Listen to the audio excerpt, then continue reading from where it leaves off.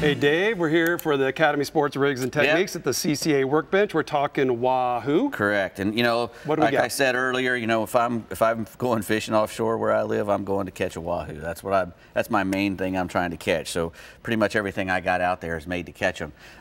You really can't troll a whole lot of monofilament where I live.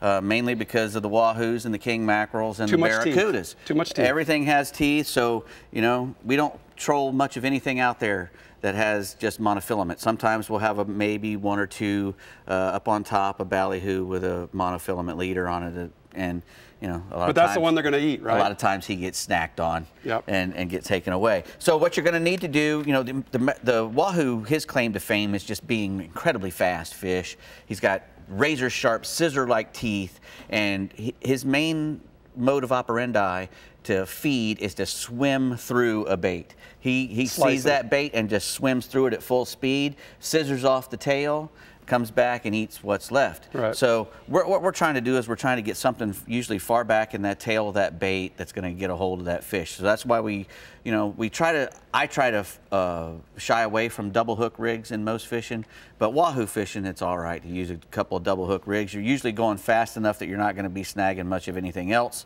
and the fish that you're going to try to be catching, it's okay to have a double hook. I see a lot of these skirts a lot of times are missing. Correct. They get chopped off a lot, yep, you know. But if you're going to be pulling lures, a lot of the lures that the guys are pulling are these kind of cone-shaped lures. They're bullet head, they're called. They really act more like the hull of a boat when you're going real fast. So they don't come to the surface too much, you know, if you put a lot of weight in them, and most of them are fairly heavy. Right. And if they're not heavy enough, they'll put a big trolling sinker out in front of it, which is one of these big things here. Looks like a medieval weapon or yeah, you can hit somebody with that thing for sure. But you'll put this out with, you know, 100 feet of mono before and aft of it, to about 100-pound mono, to let it stretch out real good, because you're going to be going, you know, 12, 14 knots when they're doing that high-speed trolling. Right. So there's going to be a huge shock when a big 50, 70-pound fish eats the bait at the other end when you're going that fast.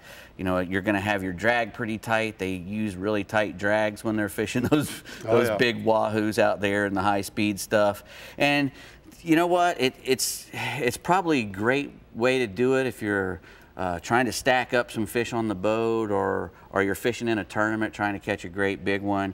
But it really sucks for the guy who's trying to pull them in, the angling and all that. You're really commercial fishing. I mean, it's heavy, man. That's a lot of. Yeah, you're just pulling, this. Yeah, you're really pulling. To work out. And I tell you what, I've caught a lot of Wahoo without doing all that mess. Yeah. You know, you can go 8 knots, you can go 10 knots, and you can even pull, you know, a lot of little plugs like this. I've caught tons of Wahoo fishing with lipless plugs. That's actually a Halco lipped plug. That's one of the kind of the big secrets up where I live and now is these Halcos that can go 15 knots. Wow. That thing can go real. The smaller one only goes about 10, but the bigger one can go 15 knots without rolling over. Mm-hmm. So a lot of things eat that thing when it's going that fast. From, you know, Wahoo's not the only one, but everything will.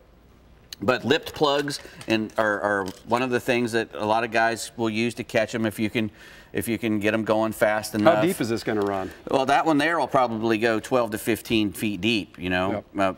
I like lipless plugs, actually, and I take the treble hooks off of them. Wahoo, their mouths are so hard, they can use the other two trebles sometimes. They get a big mouthful of those treble hooks and they can wrench them out and get out of them. They don't twist as much, and if you put some swivels on your lipless plugs, you know, those things get bit a lot. Right. The hookup ratio is pretty crappy on them. Yeah. I mean, I see them getting pounded a lot during the day, and you know, a lot of times they don't get hooked. But if you do that to them, if you take off the trebles and put on some nice swivelly hooks, big single hooks, if you get a hook in one of them, he can twist around, and he's not going to come off there. This is popular inshore stuff now too, putting these single hooks. Correct. Well, they've been doing it like that for a long, long time. You know, island lures makes a lot of guys. The guys like to pull a lot of island lures for Wahoos because, you know, they have a lot of them have a chrome head. Now they have rubber skirts, which are really nice, but they, you know, traditionally they've had the hair skirts, which I think really work well. This is one of my favorite baits, the Sea Star. I like to troll it on the flat line with a ballyhoo in it. Doesn't even have to be a double hook ballyhoo, a single hook ballyhoo. I mean, right up in the wash. A wahoo is not afraid to come up into the wash and eat stuff. Like a kingfish. No, he is not. He will come up in there and eat it, and I really like to use it. Now, also, alternatively, I like to have shave your dog? I like to, yeah, exactly. I like to have one really long bait out, and I like to have a sea witch. Usually even a heavier one. I think this is like an ounce, but you can get an 1.5 ounce or a 2 ounce one with an orange head. Even I prefer orange and black and red, and I'll put a big swimming mullet on there on my long bait, my county line, you know, and let that thing swim with the double hook and a big weighted mullet. Big mullet, and that's how you catch big wahoos. You know, you'll pull those great big ones and try to get a hold of them.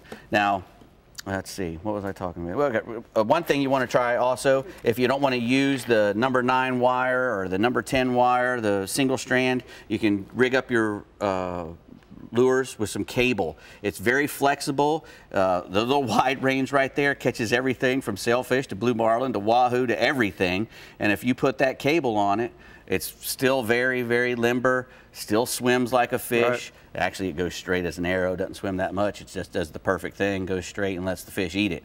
And it's a really good thing to have is using this little cable, because you don't have to lose anything to the toothy ones. Tell me about the gaff shot here. We were talking about that. You want to hit that. You want to hit your wahoo in the head for 2 reasons. One, you don't want to mess up any of that beautiful meat that he's got. Yep. 2, you know, you want to kill him really quick. Usually a head shot's a good killer shot, but most importantly, when you lift that fish up into the boat and you're lifting him up over the side, the head is pointing up and away from you. The teeth and are going those teeth are going away. That's a good So thing. if you get him in, if you have him in the tail or in the midsection and you pull him over the side and his head falls down and he comes off the gaff, he can do terrible damage to your lower legs from your knee down or wherever he comes in contact with you. So just make sure that you have a place for the fish to go in the box before you stick the gaff in. Put him in the box. Yeah, I like that. Always. So much fun. Always does a great job, doesn't he, Dave? He's so good. And he's looking so good in his coat says. Anyways, make sure you subscribe to our channel, like and comment, and we'll see you guys next week. Check it out. Bye every Thursday. See ya.